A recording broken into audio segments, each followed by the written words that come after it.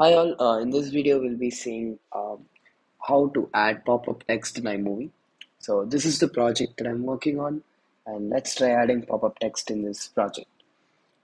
Okay, so first open Keynote. You can search it in the Spotlight search as well, and open a basic presentation and type the text that you want, say sample, and select on the background and set the current fill to no fill, right?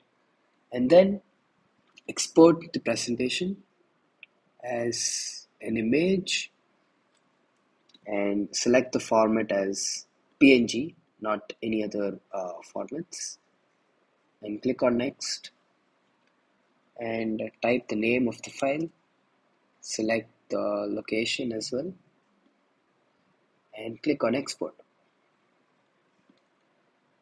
Now you have your file or the PNG file exported. You can see it inside this folder here. Now simply go into the folder and drag and drop the PNG file in the movie, right? Now you can see that the text has been added on to my project. So similarly, you can create uh, things for other texts and add it in your movie. So I hope you learned how to add pop-up texts in your movie. Thank you.